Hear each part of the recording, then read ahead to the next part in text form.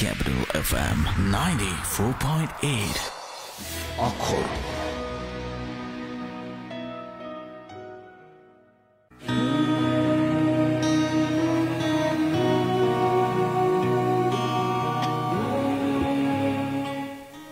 শুরু হয়ে গেল ক্যাপিটাল এফএম 94.8 এর ভাষার মাসের বিশেষ আয়োজন অক্ষর। এবং আমি ভীষণ লাকি, গতকালকে আপনাকে বলছিলাম যে 2017 সাল থেকে আমাদের ক্যাপিটাল এফএম এর এই আয়োজনটা শুরু হয়েছে এবং প্রথম যে 3টা সিজন ছিল, আমি খুবই সৌভাগ্যবান যে আমি সেই 3টা এপিসোডই 3টা সিজনই একটানা সঞ্চালন করার দায়িত্বটা পেয়েছিলাম। তারপর মাঝে 2 বছর আমি করিনি, ছিলেন আমাদের আরজে মার্শিয়া। এবার কিন্তু আবারও সেই সুযোগটা আমার কাছে চলে এসছে। আর এই ফেব্রুয়ারি মাস আসলে আমার কাছে এমনিতেই উৎসব একটা ব্যাপার কাজ করে, চারপাশে বইয়ের সুন্দর ঘ্রাণ পাওয়া যায়। এবং আরো খুশির ব্যাপার কি জানেন, যারা বইয়ের সাথে খুব যুক্ত থাকে সেই মানুষগুলো আমার স্টুডিওতে চলে আসে, নতুন নতুন মানুষের সাথে, নতুন নতুন বইয়ের সাথে আমার পরিচয় হয়। আমি আরজে তাহমিনা আপনার সাথে আছি এবং আপনি ঠিক এই মুহূর্তে ক্যাপিটাল এফএম 94.8 এর আমাদের ফ্রিকোয়েন্সিতে শুনছেন। পাশাপাশি ফেসবুক লাইভে আমাদের যেই অফিসিয়াল ফেসবুক পেজটি আছে সেখানে আপনি আমাকে দেখতে পাচ্ছেন। আমাকে শুধু দেখছেন না, কিন্তু আমার আজকের অতিথি জয়ন্ত কর্মকার দাদাকে আপনি দেখতে পাচ্ছেন। তো দাদার কাছেই চলে যাই, আজকের অতিথির কাছ থেকেই তো আজকের কথাগুলো জানতে হবে, তাই না? আমি কিন্তু কথা কম বলছি, কথা বলবো শুধুই দাদার সাথে এবং জানবো তার বই, তার কাজকর্ম সবকিছু নিয়ে। দাদা কেমন আছেন? ভালোই লাগছে, ফেব্রুয়ারি শুরু হয়ে গেছে। আর ফেব্রুয়ারিতে অন্য বছরে অন্য সব সময়ের চেয়ে একটু ভালোই কাটে আমাদের আসলে। হ্যাঁ, লেখকরা সারা বছর, শুধু লেখকই নয় পাঠকরাও সারা বছর অপেক্ষা করে প্রাণের উৎসব, প্রাণের মেলা, আমাদের অমর একুশে বই মেলা, সেই বই মেলা এবং বইয়ের জন্য। তো যারা লেখক তারা তো স্পেশালি ভালো থাকে। আর আপনার যেহেতু এবার বইও আসছে, আপনার ভালো লাগাটা নিশ্চয়ই আরো বেশি। অবশ্যই। আর সবচেয়ে বড় কথা, বসন্ত কিন্তু এই ফেব্রুয়ারি। এবং দেখুন আজকে কিন্তু স্টুডিওতে অলরেডি আমার মনে হয় বসন্ত চলে এসেছে। দাদা একদম হলুদ পাখি, আর আমিও কিন্তু বসন্তের রঙে আজকে রঙিন আছি। দাদা বইমেলা গিয়েছেন? সবে তো শুরু। আজকেই যাব, আজকে থেকে শুরু, এবং চেষ্টা করব যে যতটা বেশি যাওয়া যায়। আচ্ছা দাদা, একদম ব্যক্তিগত প্রসঙ্গে চলে আসি শুরুতেই। আমাদের লিসনারদেরকে যদি জানাতেন যে ব্যক্তি জীবনে কি করছেন। আমি সাংবাদিকতায় আছি এখন, একটা টেলিভিশনে, নাগরিক টেলিভিশনে আমি সিনিয়র রিপোর্টার হিসেবে আছি। আচ্ছা, এর পাশাপাশি লেখালেখি করি। তো লেখালেখি শুরুটা কবে থেকে শুরু করলেন? একদম ছোট্টবেলা থেকে। ছোট্টবেলায়? আচ্ছা, গল্পটা শুনি আমরা। গল্পটা যখন ক্লাস 5-এ ছিলাম তখন থেকে আমি ডায়েরি লিখতাম। আচ্ছা, সেই বয়সে ছোট্ট ছোট্ট অনুভূতিগুলো দেখা গেছে আমার মধ্যে একটা বিষয় কাজ করতো, নতুন নতুন বিষয় নিয়ে ভাবতাম ওই বয়সেই, এবং দেখা গেছে যে একটা সময় ডিফারেন্ট কিছু করার চেষ্টা করতাম, উল্টা করে লিখতাম শব্দগুলোকে। আচ্ছা আচ্ছা, চমৎকার তো। যেমন আমারটাকে রমা এইভাবে সেন্টেন্স গঠন করতাম, ওইটার একটা মজা নিতাম।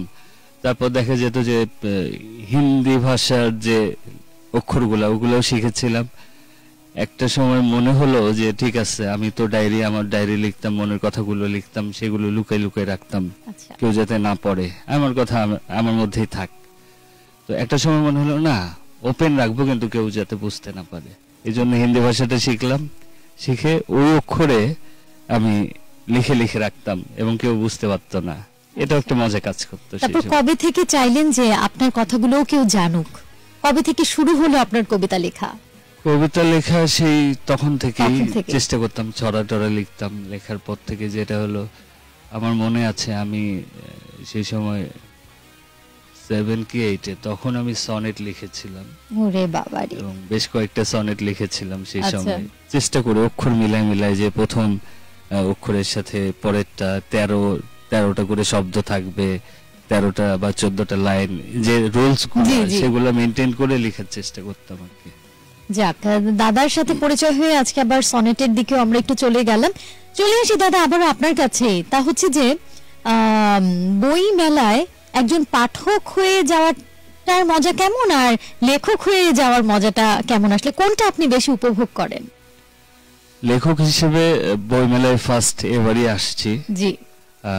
লেখালেখি তো চলছে অনেকদিন ধরেই, কিন্তু কখনো বই বের করব এই ধারণাটা মাথায় আসেনি, বা এটা ভাবতামও না। লিখে গেছি অসংখ্য কবিতা, 3500-এর বেশি কবিতা আমার অসংখ্য গল্প উপন্যাসও চমৎকার। লিখছি, তো সব মিলে কখনো মনে হয় নাই যে প্রকাশ করব। তো হঠাৎ করে মাঝে মাঝে লোভ হয় যে প্রতি বছর অনেক লেখকের বই বের হয়, আমার কেন হবে না। তো গত কয়েক বছর ধরে এই ইচ্ছাটা ভেতর ছিল, কিন্তু মনের ভিতর থাকলেও যেটা হতো যে বইমেলা আসলেই এটা প্রবল হতো, এরপরে মনে হতো যে পরের বছর বের করব, ঠিক বইমেলাটা শেষ, তারপর ভুলে যেতাম বা আহা, সব ইচ্ছে কেন মানে ধামাচাপা পড়ে যেত। এইটার গল্পটা কি আছে নাকি কোনো? হ্যাঁ, এটার গল্প হচ্ছে পারিপার্শ্বিক নানা বিষয় নিয়ে ব্যস্ত, এবং ব্যস্ততার কারণেই সময় চাইলে যে বের করা যায় সেটা এবারেও কিন্তু একদম শর্ট টাইমে বইটা বের হচ্ছে, 15-20 দিনের বেশি সময় পাইনি, কিন্তু তারপরে বের করা যাচ্ছে। তো এখন মনে হচ্ছে আগেও এই চেষ্টাটা করলে বোধহয় আরো অনেকগুলো বের হতে পারে। আগে এই চেষ্টাটা, এই ইচ্ছাটা আরো বেশি প্রবল থাকলে আমরা আরো কিছু বই পেতাম। এবারের যে বইটি আপনার আসছে বিলুপ্ত আমি, বিলুপ্ত আমির পেছনের গল্পটা কি?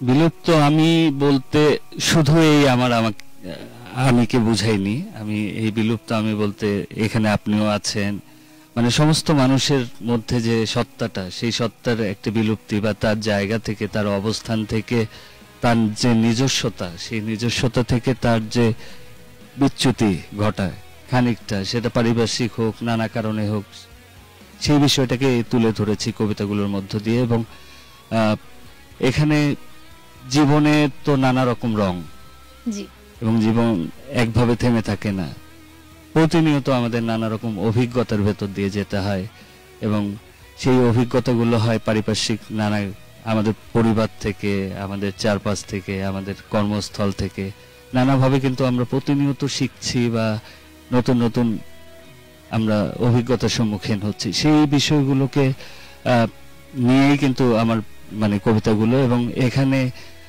ঠিক একটা মানুষের যে ব্যক্তিত্বটা, তার ভিতরের যে সেই মানুষটা পারিপার্শ্বিক বিভিন্ন কারণে কেন তাকে একটু সরে আসতে হয়, কেন মানায় নিতে হয়, কেন মানানোর এই প্রবণতা, ঠিক এই বিষয়গুলো। যদি আমি আপনার কাছে আপনার একটা ব্যক্তিগত ওপিনিয়ন জানতে চাই, যে কেন আসলে আমার আমিটা হারিয়ে যাচ্ছে, কেন নিজস্বতাটা হারিয়ে যাচ্ছে, আপনার কি মতামত? আসলে এর পেছনের গল্পটা কি হতে পারে, কারণটা কি হতে পারে? আপনারও নিশ্চয়ই এমন কিছু আমি আছে যে আমিটা হয়তো আজকে আমি দেখছি না, কিংবা হারিয়ে গেছে অনেক আগেই।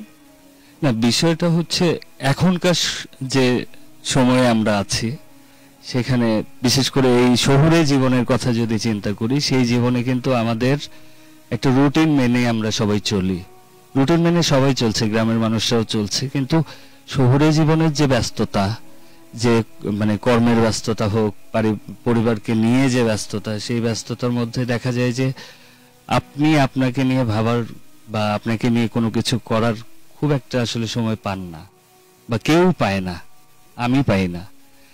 আমি কিংবা আপনি বা চারপাশের সবাই যেভাবে একটা রুটিন মেনে চলছে, সেই রুটিনের পরে তার নিজস্ব যে সময়টুকু নিজেকে নিয়ে ভাবা, বা নিজের মধ্যে নিজেকে দেখে, নিজের কাঠগড়ায় নিজেকে রেখে কিছু প্রশ্ন করা, সেই প্রশ্নগুলোর উত্তর খোঁজা, কিংবা সবকিছু ভুলে খানিকটাক্ষণ নিজেকে নিয়ে একটু ডুবে থাকা, নিজের একটা জগতে, সেই জগতের মধ্য দিয়ে বা সেই ডুবে থাকার মধ্য দিয়ে তার যত কর্মব্যস্ততার যত চাপ, পারিপার্শ্বিক যত চাপ, সবকিছু ভুলে থাকা, সেটি কিন্তু হয় না, সেই ফুসরত আমরা পাই না।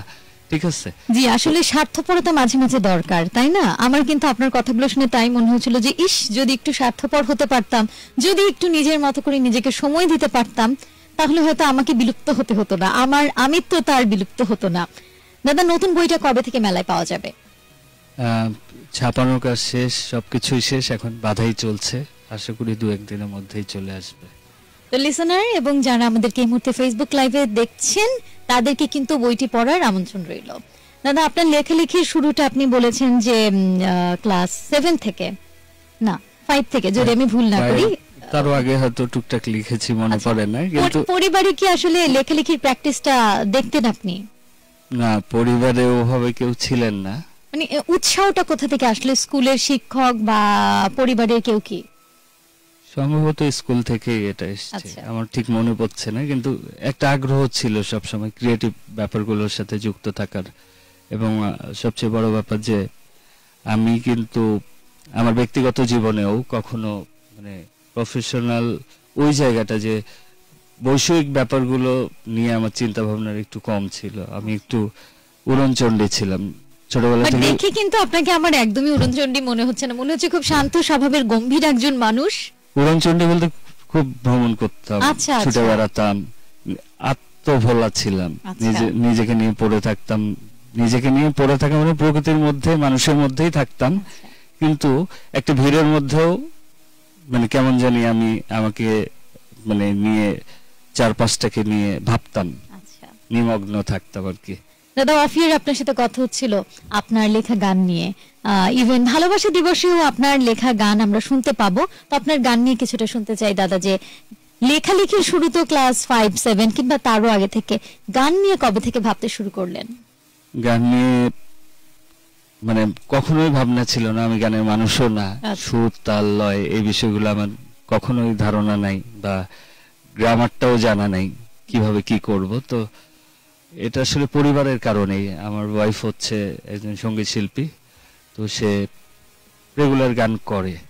তো হঠাৎ আমার আশপাশের কিছু মানুষ আমাকে বললো যে আপনি তো লেখালেখি করেন, তো আপনার ওয়াইফ তো গান গায়, তো অন্যের লেখা কেন গান গাবে, আপনি তো লিখে দিতে পারেন। তো সেই চিন্তা থেকে অনেকে আমাকে ফোর্স করা শুরু করলো। একজন মানুষ যার কথা না বললেই নয়, করোনায় উনি আমাদের ছেড়ে চলে গেছেন, বর্ণ চক্রবর্তী।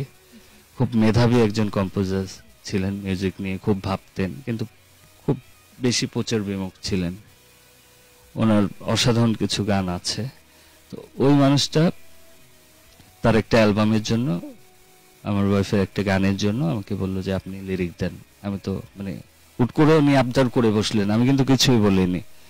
আমি লিরিক দিব মানে আমি তো কখনো গান লিখিনি, কবিতা লিখি, কিন্তু গান কিভাবে দিব? দেন আপনি, হয়ে যাবে, আপনি 3-4টা লিরিক দেন, আমি ওখান থেকে একটা নিয়ে নিব।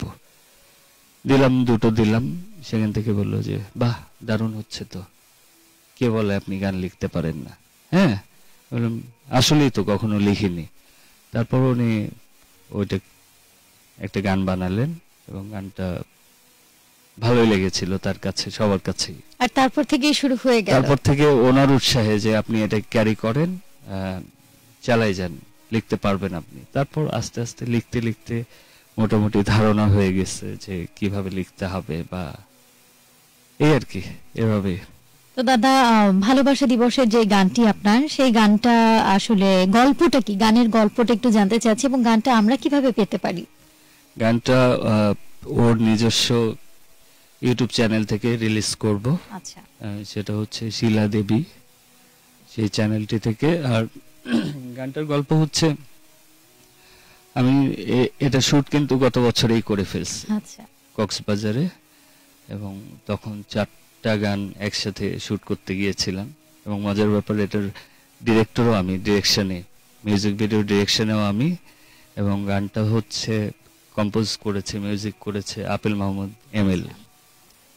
যাক, সবাই আমাদের খুব কাছের কাছের মানুষ। এবং দাদার সাথে আমার প্রথম পরিচয় যখন হচ্ছিল আজকে সকালবেলা, এবং সেই পরিচয় ছিল এমন যে উনি আমাদেরই লোক, আমাদেরই মানুষ। তো আমাদের মানুষটি আমাদের সাথে স্টুডিওতে আছে, জয়ন্ত কর্মকার।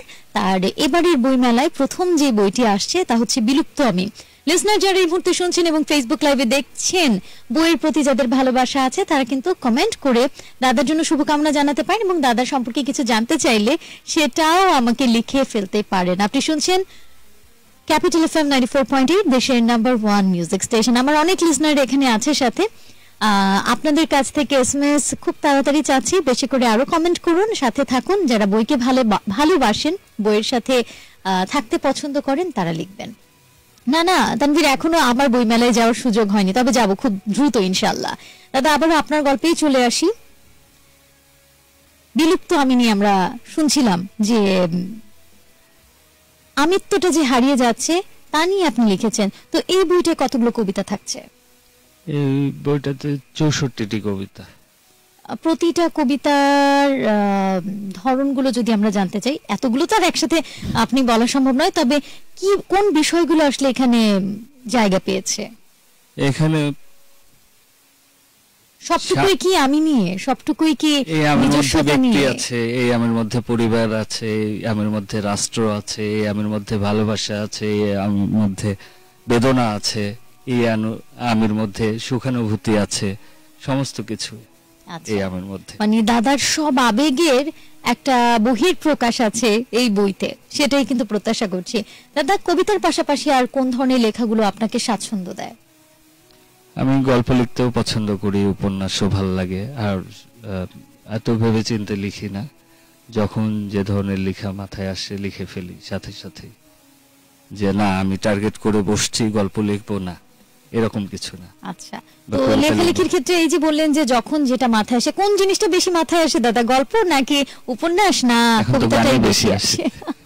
কারণ গানটা আসার কারণ হচ্ছে যখন আমার লেখা কারো একটা গলায় বা কারো একটা সুরে মিউজিকের মাধ্যমে সেটা আবার আমার কানেই বাজছে, সেই অনুভূতিটা শুনতে ভাল লাগে এই জায়গা থেকে আর কি।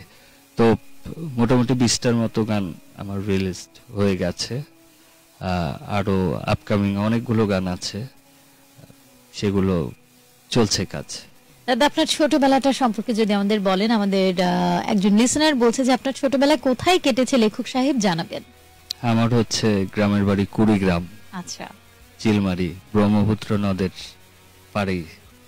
তো প্রকৃতির যত উপাদান, সেজন্যই বললাম যে মাটির কাছে যত থাকা যায়, প্রকৃতির সাথে যত থাকা যায়, সেই সময়ের যে চিন্তা, সেই সময়ের যে ভাবনা, সেই সময়ের যে আমি, এই শহরে ইট পাথর, এখানে কিন্তু সেই আমিটা খুঁজে পাওয়া যায় না।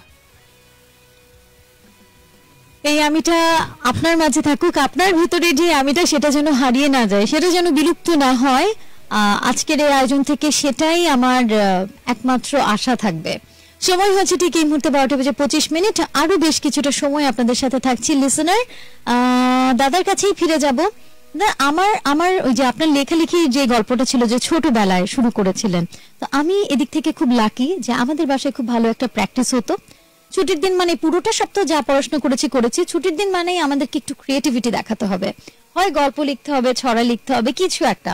আমি আবার খুব ফাঁকিবাজ ছিলাম, আর সেই সুবাদে আমি কি করতাম, পত্রিকায় যে কবিতাগুলো আসতো সেখান থেকে ধুপধাপ করে একটু একটু চেঞ্জ করে লিখে ফেলতাম।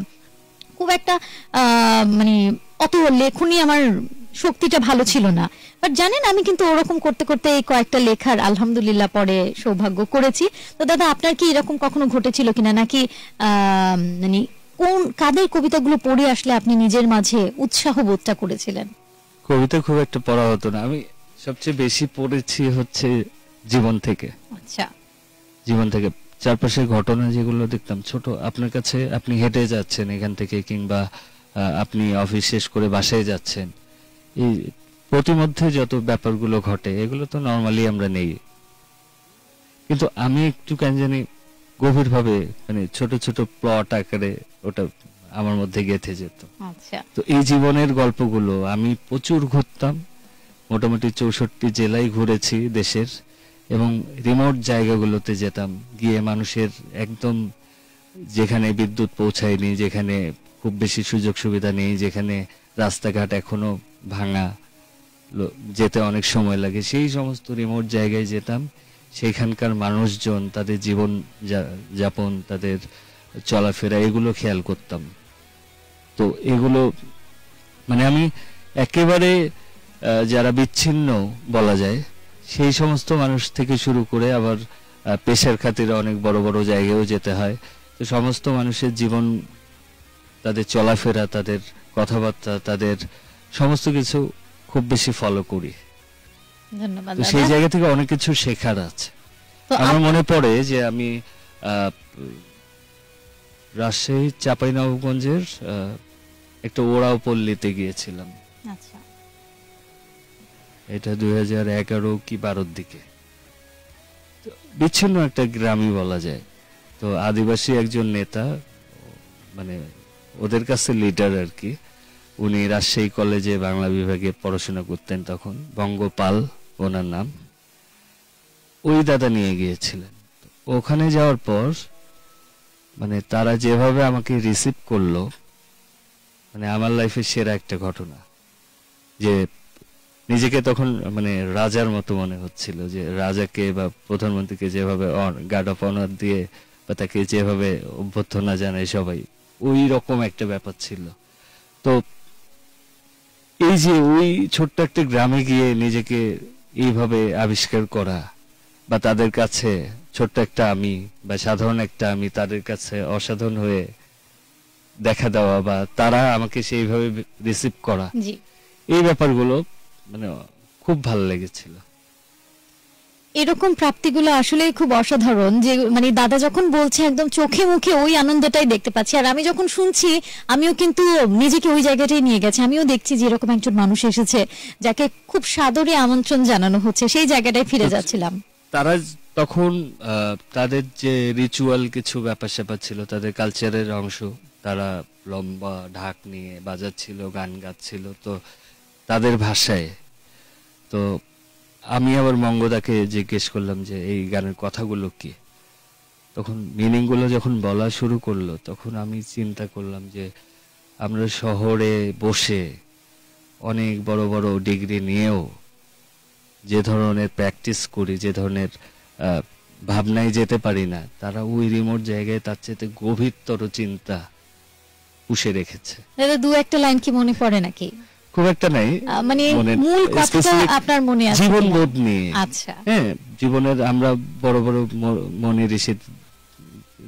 ঋষি যারা আছে তাদের যে কথাগুলো শুনি, মনীষীদের, তারা যেরকম বাণী দেয় ঠিক ওই রকমই। মানে সাদা মাটা মানুষগুলোর কাছ থেকে এই ধরনের কথাগুলো শুনে আসলে যে কেউ হতবাক হয়ে যায়। হ্যাঁ, তো এটাই আমাকে অবাক করেছে যে ওই প্রত্যন্ত একটা জায়গায় তারা এই ধরনের ভাবনা, তাহলে অক্ষর জ্ঞানহীন মানুষ তারা। তো সেক্ষেত্রে আমরা যারা লেখাপড়া করি, আমরা যারা অক্ষর জ্ঞান, আমরা বই পড়ি, আমাদের অনেক কিছু শেখার আছে। এবং সেক্ষেত্রেই বলবো যে ডিফারেন্ট ডিফারেন্ট বই পড়া যেতে পারে, ডিফারেন্ট ডিফারেন্ট অভিজ্ঞতা নিয়ে যেতে পারে অনেক জায়গা থেকে। মানে কোনো জায়গা আমি বলবো না যে শেখার, যদি কেউ শিখতে চায় অনেক জায়গা থেকে নানা রকম কিছু শিখতে পারে, শিখতে বাধা নেই। আজকের আমাদের আয়োজন থেকেও আশা করছি আমার লিসেনাররা স্বার্থপরতা শিখবেন, নিজের যে নিজস্বতা সেটাকে ধরে রাখতে শিখবেন। চলছে কিন্তু ভাষার মাঝে মাসের বিশেষ আয়োজন অক্ষর, এবং আজকের আয়োজনে অতিথি হিসেবে আছে জয়ন্ত কর্মকার, আর সবসময়ের মতোই আজ তাহমিনা আপনার সাথে আছি। দাদার কাছেই ফিরবো, যেহেতু দাদা আজকে ওর অতিথি, জ্বালাতেই হবে, অনেক গল্প জানতে হবে তার, একদম সবটুকু। তো দাদা, এই যে আপনার বিভিন্ন কারণে কবিতা প্রকাশ না করা, তারপর হঠাৎ করে এবার লাকিলি আমরা বইটা পাচ্ছি, তো সামনের দিনে কি আবার আপনি ঝিমিয়ে পড়বেন, নাকি আমরা নতুন কিছু অনেক কিছু আপনার কাছ থেকে আশা করব? ওই বলে না যে শুরুটা হওয়া জরুরি, শুরু তো হয়ে গেছে আলহামদুলিল্লাহ। আশা করি যে প্রতি বছরই এখন থেকে রেগুলার, শুধু কবিতা না, গল্প উপন্যাসও আমাকে পাবেন। যাক, আমরা খুবই আশাবাদী। দাদা যেহেতু বলেছে, নিশ্চয়ই যদি বেঁচে থাকি ইনশাআল্লাহ, যদি বেঁচে থাকেন, সুস্থ থাকবেন ইনশাআল্লাহ, এবং নতুন বই নিয়ে আসবেন আমাদের জন্য। আমাদের ইকবাল, আমাদের একজন বন্ধু লিখেছে আজ বই মেলায় যাব। ওরে বাবা, এই ইকবাল, তাহলে কিন্তু আজকে তুমি দেখা করে ফেলতে পারো জয়ন্তদার সাথে, কারণ দাদা আজকে যাচ্ছে বই মেলায়। দাদা কখন যাচ্ছেন আজকে? আমি শো শেষ করি এখান থেকে পৌঁছতেও তো কিছুটা সময় লেগেই যাবে। দাদা পরিবার সম্পর্কে জানতে চাই। আমার পরিবারও পুরোদস্তুর সংস্কৃতি মানা, আমার সহধর্মী। জি, আপনি আগেই বলেছেন, জি, গানের মানুষ, শুধু গান না, কালচারাল অনেক বিষয় নিয়ে সে জড়িত, এবং সেগুলো নিয়েই ব্যস্ত থাকে। মানে দিনের বেশিরভাগ সময় পেশায় সে শিক্ষকতা করেন, ছোট বাচ্চাদের সাথেই কাটে। তো সেই জায়গা থেকে ওর বাবা আর কি কিছুদিন আগে চলে গেলেন। উনিও স্বাধীন বাংলা বেতার কেন্দ্রের শিল্পী ছিলেন, তার মাও ছোটবেলায় মারা গেছে, উনিও হচ্ছেন শিল্পী ছিলেন। তো বাকি ভাই তিনজনই মোটামুটি সঙ্গীতের সাথের মানুষ। একটি গুণী পরিবারের সাথে আপনার একটা সম্পর্ক, এবং আশা করছি যে ভবিষ্যৎ প্রজন্ম আরো বেশি গুণী হয়ে আসবে। দাদা, ফটোগ্রাফ না অটোগ্রাফ, কোন জিনিসটা এনজয় করেন বইমেলায়? ইদানিং তো ফটোগ্রাফি। তারপরে আপনার কি মনে হয় না যে সেই অটোগ্রাফের যে যুগটা ছিল সেটাই বেশি আনন্দের? আপনার মতামত জানবো আমার দাদা। কাছে চিঠির যুগটা বেশি আচ্ছা। মিস করি, ওই অটোগ্রাফ চিঠি কাছাকাছি। তো এখন যেটা দেখা যায় যে আমরা হয়তো মোবাইল একটা টেক্সট দেই, সেই টেক্সটের মধ্যে যে আবেদন চিঠির সাথে কোনোভাবেই যায় না। তো অটোগ্রাফ ফটোগ্রাফ ব্যাপারটাও এরকম, যে অটোগ্রাফের যে ওই লেখনের মধ্যে যে আবেদন বা যে ব্যাপারটা ছিল সেটা ফটোগ্রাফে হবে না, কিন্তু তারপরও প্রয়োজনের তাগিদে এখন সবাই তাই চায়, অ্যাটলিস্ট ওই মানুষটার সাথে তার স্মৃতিটা থাকুক। আসলে যদিও দুইটা জিনিস দুরকম হলেও দুইটা জিনিসের সাথেই কিন্তু অনেক বেশি আবেগ। প্রিয় লেখকের অটোগ্রাফটা যেমন ছুঁয়ে দেখতে ভালো লাগে, ঠিক প্রিয় লেখকের সাথে একটা ছবিও কিন্তু পাঠকের কাছে অত্যন্ত মূল্যবান। আর সময়ের সাথে সাথে এটা চেঞ্জ হবেই, কিন্তু আমার কথা হচ্ছে যে আজকে হয়তো আমরা বইয়ে বই পড়ছি, একটা সময় গিয়ে আমাদের কিন্তু ভার্চুয়ালি পড়তে হবে, এখনই শুরু হয়ে গেছে প্র্যাকটিস। তো আমার কথা সেটা না যে মাধ্যম যাই হোক, যেমনই হোক, এই অনুভূতিগুলা, এই লেখনীগুলা, এই কথাগুলো যাতে থেকে যায়, মানুষের যাতে এই অভ্যাসটা থাকে, মানুষ যাতে পড়ে বা পড়তে চায়, এই মেলা যাতে মানে শেষ না হয়ে যায়, মেলা যাতে চলতেই থাকে। চলুক প্রাণের উৎসব আমাদের বই মেলা। আবারও দাদার কাছে ফিরতে চাই, কারণ আমার মাথার ভেতরে একটা প্রশ্নই ঘুরছে, আমি কিছু একটা টানে যেতাম বইয়ের মেলায়, দাদার টানটা কি বইয়ের মেলায়? বিশেষ কোন টানটা থাকে আপনার বই মেলায় যাওয়ার জন্য? নতুন বই কেনা, নাকি বইয়ের সাথে তো আনুষঙ্গিক আরো অনেক কিছুই আমরা মেলায় গেলে পাই, তো কোন জিনিসটা আসলে আপনাকে ব্যক্তিগতভাবে টানে? আমার হচ্ছে মেইনলি হচ্ছে ওই ছোটবেলায় যেরকম নতুন বই পেলে আগে উল্টাই পাল্টাই দেখতাম, এইরকম বিষয়টাই মেলায় গিয়ে আগে প্রচ্ছদটা দেখি। আচ্ছা, এটা একটা নেশার মতো, ঘুরে ঘুরে প্রচ্ছদ দেখাতে, মানে সব বই কেনা হয় না, কিন্তু কিছু কিছু বই কিনি, কিন্তু প্রচ্ছদ দেখতেই ভালো লাগে বেশি। আচ্ছা, লেখক সাহেবের চিন্তা একটু ওরকমই হবে। আমি যেহেতু আরজে মানুষ, আমার আবার ছোটবেলা থেকে চিন্তাটা অন্যরকমই ছিল। আমার খুব আকর্ষণ থাকতো যে আমার প্রিয় লেখকদের সাথে একটু দেখা করব, আর একটু দলবল বেঁধে সেখানে যাব, বইয়ের উসিলায় একটুখানি গল্প হবে, সেরকম কিছু। দাদার বইয়ের সুন্দর একটা প্রচ্ছদও কিন্তু দেখতে পাচ্ছি। দাদা, একদম আপনার এই বইয়ের সাথে যারা জড়িত আছে সবার প্রতি আমাদের শ্রদ্ধা, ধন্যবাদ রইল। চমৎকার একটা প্রচ্ছদ, আমি একটু দেখাতে চেষ্টা করব নাকি? আমার লিসনাররা মনে হয় দেখতে পাচ্ছেন, আমি মোবাইল ফোনের মাধ্যমে দেখাতে চেষ্টা করছি। খুবই সুন্দর একটা প্রচ্ছদ, এবং এই বইটি পড়ার নেয়ার আমন্ত্রণ রইল আপনাদের সবাইকে। দাদা, এই বইয়ের সাথে যারা যুক্ত আছে তাদের সম্পর্কে একটু একটু করে যদি বলে দেন। প্রচ্ছদ যিনি করেছেন ওনাকে পার্সোনালি আমি চিনি না, কিন্তু ওনার প্রচ্ছদটা দাদা ভালো লেগেছে। এই বইটার গল্পটা বললাম না যে হুট করেই তো রস উৎসব হলো কিছুদিন আগে, জি জি, ঢাকা ভার্সিটির চারুকলায়। সেখানে গেলাম, সেখানে যথারীতি অনেকে এসছেন। তো ওখানে একজন প্রকাশক আমাকে দেখে বললেন, দাদা আপনাকে অনেকদিন পর পেয়েছি, তো আপনার বইয়ের খবর কি? প্রতি বছর তো কথা হয় আপনি বই বের করবেন, তো এরপর আপনাকে আর দেখি না, কারণ কি? আমি বললাম ওই একই কথা, যে পরে তো ভুলে যাই মানে আপনার তো করা উচিত, আপনি এত লেখা জমিয়ে রেখেছেন, আপনার তো বই বের করা। আমি বললাম তো মাত্র মাসখানেকও সময় নেই, এটা তো নভেম্বর বা ডিসেম্বর থেকে হলেও হয়, আমার তো কোনো প্রিপারেশন নেই। আপনার তো লেখা আছে, এটাই তো অনেক বড় প্রিপারেশন, আপনি দেন কিছু, অ্যাটলিস্ট এবার শুরু করেন। সে বলা যায় অনেকটা জোর করে, ওর নাম হচ্ছে ওমর ফারুক, সে জোর করে আমাকে বাধ্য করলো আর কি, যে এবার শুরুটা করেই ফেলেন, আগামীবার করব, মানে পরে করব, পরেটা আর ভবিষ্যতের জন্য রেখে দেয়া যাবে, পরেটা আর আসবেই না। সেই ওমর ফারুকের আসলে বড় একটা মানে তার প্রতি কৃতজ্ঞতা, আমাকে বাধ্য করেছে। আর আমার সহধর্মিনী, সে প্রতি বছরই আমাকে বলে যে বই বের করো, বই বের করো, এবারও তাই করেছে। সে যখন শুনলো যে বই বের করতে হবে, সঙ্গে সঙ্গে আর কোনো কথা নেই, যে করে ফেলো, আমি তো চাই। এই আর কি, তাদের অনুপ্রেরণা, তাদের এই প্রেশার ক্রিয়েট করার কারণেই আসলে বইটা বের হচ্ছে। দাদা, কোন প্রকাশনীতে বইটি পাচ্ছি আমরা? কলম প্রকাশনী। কলম প্রকাশনী। লিসেনার, আপনারা কিন্তু জেনে গেলেন, বিলুপ্ত আমি কবিতার এই বইটি, চমৎকার এই বইটি আপনারা পাচ্ছেন কলম প্রকাশনীতে, এবং খুব তাড়াতাড়ি মেলায় বইটি চলে আসবে। দাদা, আপনার থেকে আর খুব বেশি সময় নিচ্ছি না, আমাদের আজকের আয়োজন এখানে শেষ করব। অল্প কথায় যারা বইকে ভালোবাসে তাদের জন্য আপনার মেসেজটা কি হবে?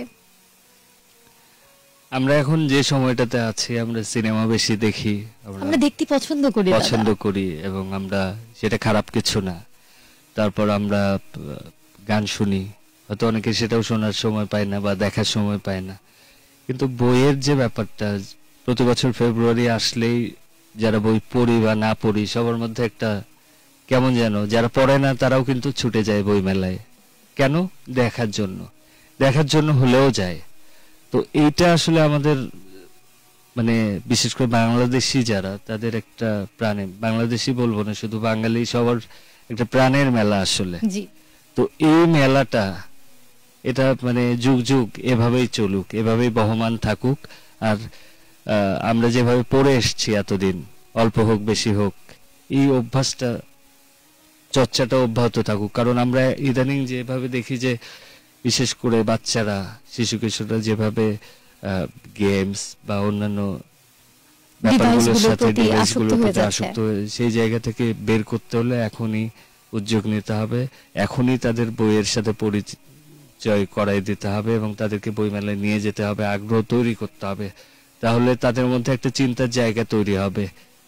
ওই গেম থেকে কিন্তু সে খুব ভালো কিছু করবে সেটা, বা মেসেজ নেবে, সেটা কিন্তু আমরা ভাবতে পারি না। কিন্তু আমরা এটা ভাবতে পারি বা এটা বিশ্বাস করি যে বই থেকে কিছু না কিছু শিখবে। ভালো মানে পুরো মেলা ঘুরে যদি ভালো তাকে প্রতি বছর 5টা বই কিনে দেওয়া যায়, সেই 5টা বই থেকে 5টা লাইন শিখবে। এই 5টা লাইনই হয়তো, ওই 5টা লাইনের একটা লাইনই তার জীবনটাকে হয়তো বদলে দিবে, তাকে মানুষ হিসেবে গড়ে তুলবে। খুব বেশি কিছুর দরকার নেই। কিন্তু মানুষের জীবনে আমার কাছে যেটা মনে হয় যে আপনার জীবনে চলার জন্য একটা বাক্যই জরুরি। মনে প্রাণে যদি ওই বাক্যটাকে আপনি ধারণ করেন, ওই বাক্যটাকে নিয়েই আপনি পুরো জীবন কাটিয়ে দিতে পারবেন এবং ওটাই আপনাকে মানুষ হিসেবে বা আপনার আমি হিসেবে প্রতিষ্ঠিত করবে। তো আমার কাছে সেটাই মনে হয়। ধন্যবাদ দাদা আপনাকে। এবং দাদার কথার মাধ্যমে যেটা বুঝতে পারলাম, আমাদের সন্তানদের, আমাদের পরবর্তী প্রজন্মের চিন্তার যেন বিশালতাটা আরো বেশি বিশাল হয়, সেজন্যই বই পড়তে হবে, বইকে জানতে হবে। এবং বাঙালির সংস্কৃতির সাথে বই মেলা এমন ভাবে মিশে গেছে যে বই মেলা এখন আমাদের সংস্কৃতিরই কিন্তু অংশ। তো এই সংস্কৃতির চর্চাটা অটুট থাকুক, সেই প্রত্যাশাই করবো। লিসনার, এই মুহূর্তে ফেসবুক লাইভ থেকে বিদায় নিচ্ছি। আজকের মতো অক্ষরের দ্বিতীয় এপিসোডটি শেষ করছি। আজ তাহমিনা আপনাদের সাথে ছিলাম এবং আমার নিয়মিত আয়োজন জানেন ভাবিনি আবারও ফিরছি। সাথে থাকুন, শুনতে থাকুন সব সময় 94.8 ক্যাপিটাল এফএম, দেশের নাম্বার 1 মিউজিক স্টেশন।